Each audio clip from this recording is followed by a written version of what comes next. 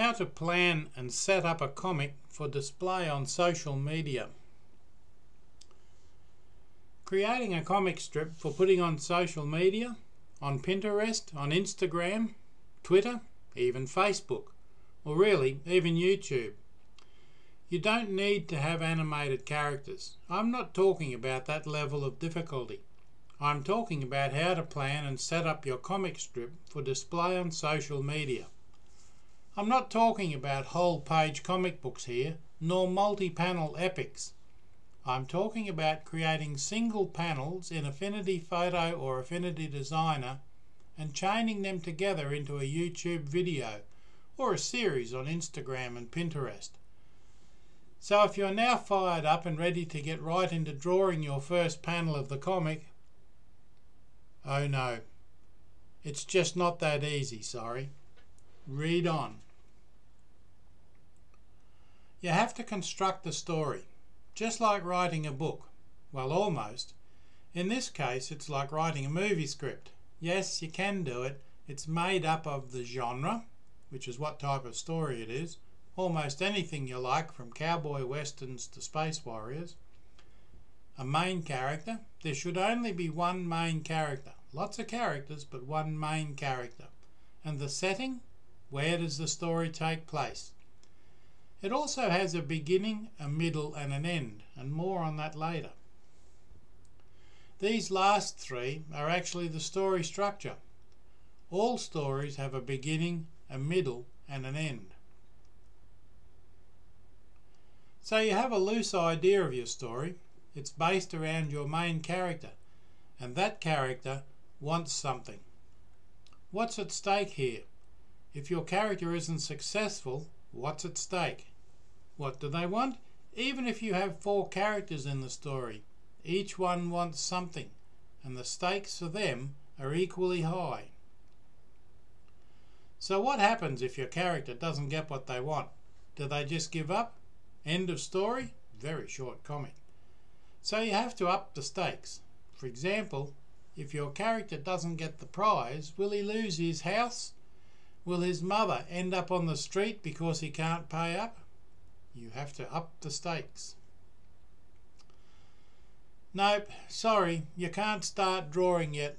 You need to get this story done.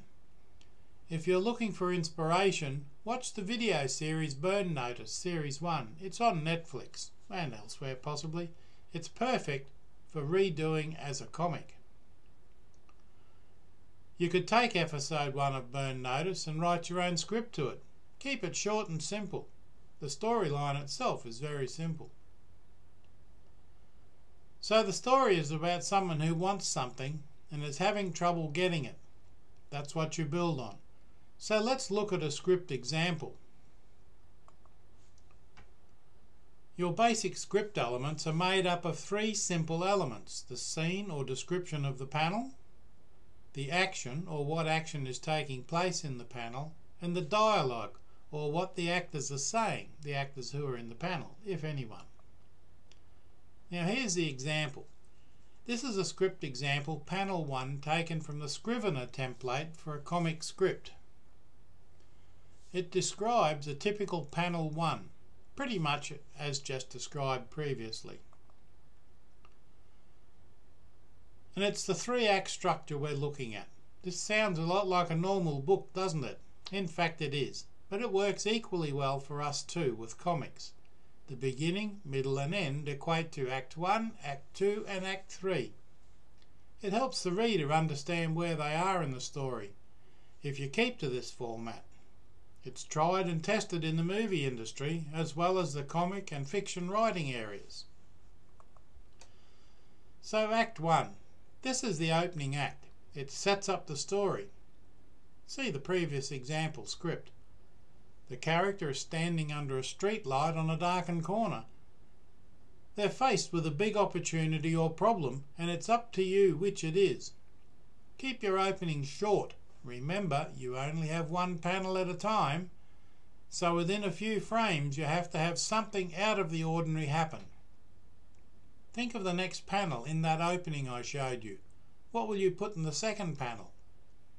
Our hero has to react to this And even though it takes them out of their comfort zone, it leads us to Act 2. Now in Act 2, this is a place way outside the main character's comfort zone. It's a difficult world, and as the story progresses, it gets more difficult. In Pulp Fiction, this is called piling on the pressure. Life gets more and more difficult. You reach mid-story and there's no going back. The character is fully committed.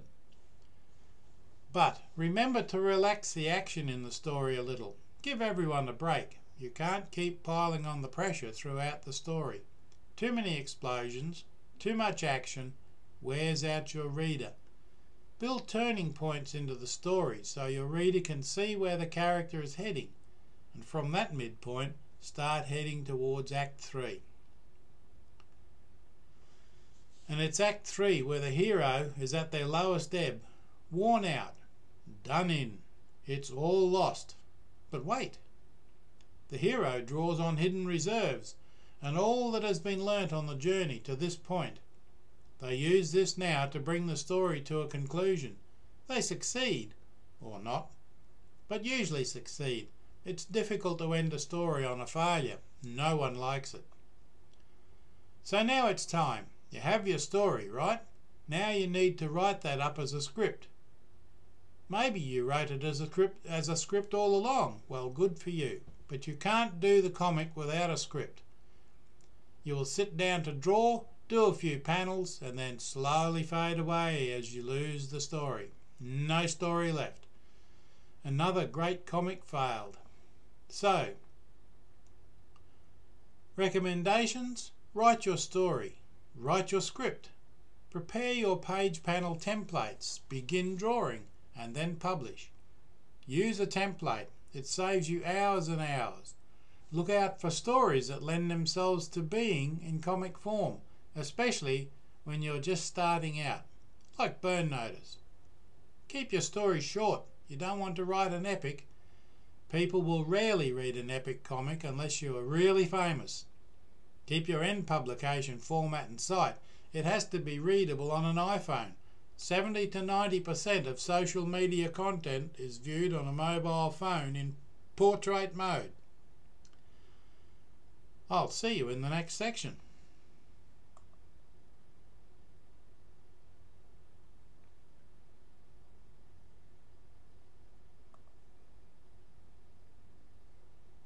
Continuing with the creation of a comic strip that can be shown on YouTube or perhaps Instagram or Pinterest, Twitter, any of those I guess, even Facebook. What we've got on this image here is the base layer that I made, and it's based on the iPhone, iOS series, but it applies to most phones anyway. They take photos with an aspect ratio of 3:4. That's generally, in this case, a width of 2480.3 pixels wide and 3307.7 pixels high. Or if in round numbers, 2480 by 3307 in pixels. Or if we want inches, they're there. Or 210 by 280 millimeters in our case.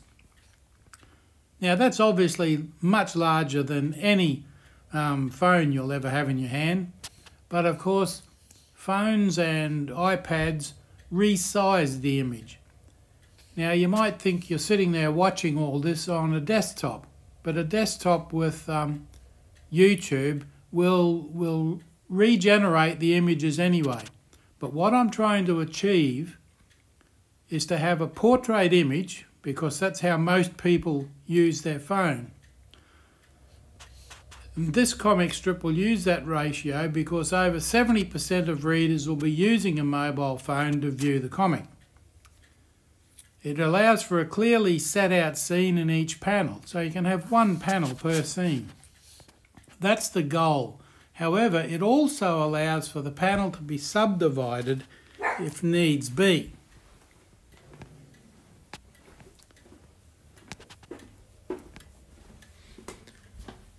Now, looking at this, what I've done already, let me show you the layers.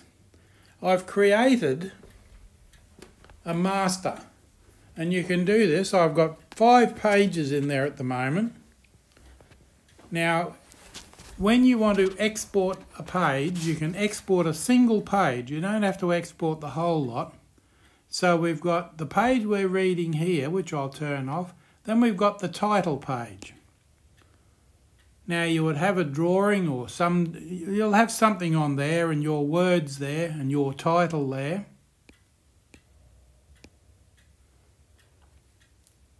We'll turn that off because panel 1,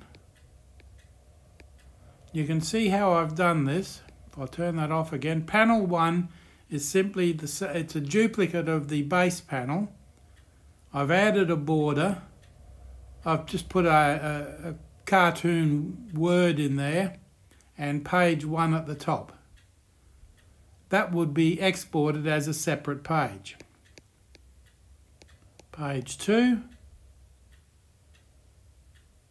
Oops, page 3, sorry. Because I've got them grouped. There's page 2, 1, 2, 3. You can see they're grouped there. Now let's turn those off, and panel 3 is turned on. Page 4, I don't have anything grouped in there, that's just a straight blank page. And page 5, another straight blank page.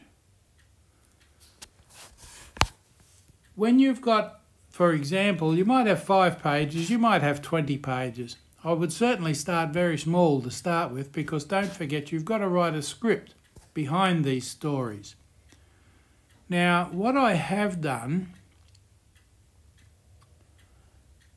is, I'll see if I can get to it from here. Let me think. We need to get another page that I have that's divided into panels. Let's see if I can, I'll just put a pixel layer in between. Oh, where did I put that pixel layer? There it is, we want that right up the top. I'll put that pixel layer in between what I'm doing and what I want to do. Let's see if I can draw in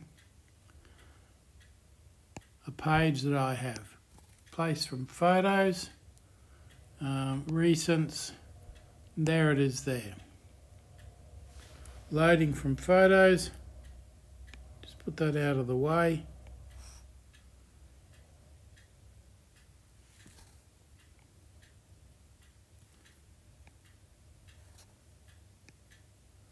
There we go, that's a pre-existing comic page. Now you can see on here that it's big enough to read actually if you are on an iPad. This is an iPad mini. If you were on a phone, particularly one of the smaller phones like an iPhone SE, that would be difficult. Those words there would be difficult to read. So you have to be very careful of that. That's why I suggested 1 panel per page. There's our photo there. It's placed it on top so we can get rid of that layer there. That's it. That's just an example of what you can do with the page. I wouldn't suggest going to quite that much detail. If you put text boxes in there, text balloons and bubbles, you can do that with the brushes. Let me find my Comic Sounds text.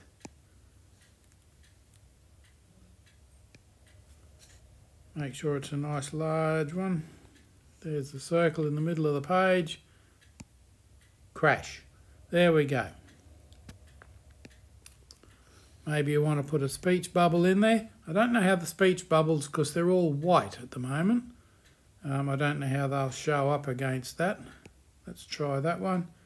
We need to make them big enough to see. And there it is there. So you'd have a character there and you can put a speech bubble. Now, having them in brushes makes them very easy to place. If you haven't got your brushes set up with speech bubbles and things like that, I would strongly advise you to do just that. Now, you could draw on that, print that, do what you like with it. I'll turn it off. We'll go back to about this setup, and that overlays the top of it. You can see your title there. Now these titles and that last page I put in, they come from a comic app that I've got, a comic creation app, and I've just used their pages. What's the name of the app? I forget. It's in one of my previous videos. You'll find it there, and I show you how to separate the pages out. They're it's really very good. And if you wanted to do it, but it's designed to do it as a book, or like a comic book, not on YouTube. With this, you can do each page, export it, and put the whole thing on YouTube. So let's turn all those off. There we go, all turned off. And just that one there, go back over there, and go back there.